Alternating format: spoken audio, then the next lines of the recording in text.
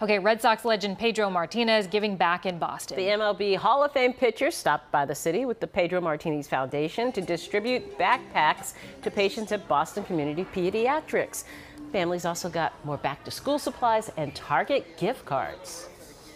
I remember being a kid and really struggling to get everything together to go to school. And sometimes I found myself borrowing stuff from other kids to actually do my classes. And I don't want any other kid to go through that. As long as I can do something, I'm here to do it. Food trucks, ice cream trucks, and fun activities were also all part of the celebration back to school for those families.